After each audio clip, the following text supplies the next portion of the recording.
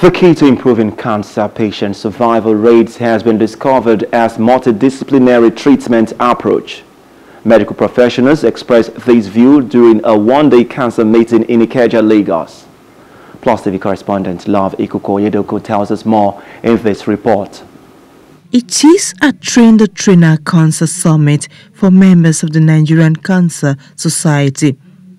They are here to learn, unlearn, and relearn the act of breaking bad news to cancer patients.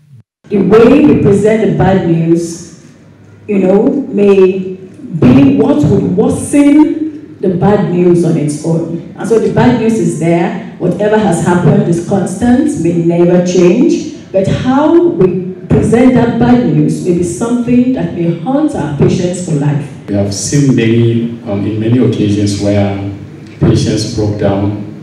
Sometimes they will even want to beat up the doctors that I reject it, it's not in my portion, whatever.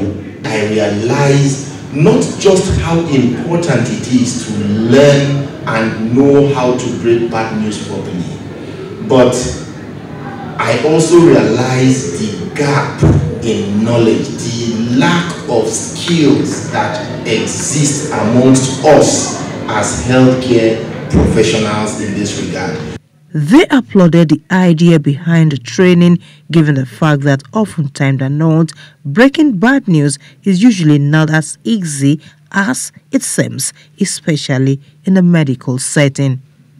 They harped on a multidisciplinary approach which could be of great benefit to patients. First and foremost thing, you need to have that multidisciplinarity where you carry everybody along. Right from the doctors, the subspecialty doctors, the nurses, the physiotherapists, psychologists, everybody in the hospital has a role to play. Dr. Dennis Edger is a cancer survivor. Just like others, she was devastated when the news was broken to her. Immediately, she traveled out of the country.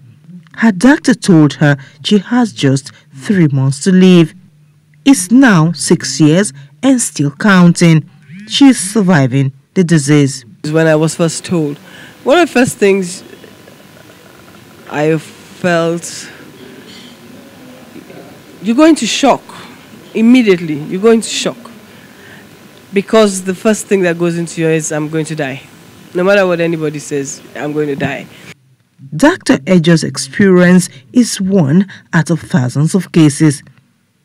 She tells us how she's winning the battle. Everything about my cancer journey cannot be without God as the center of it.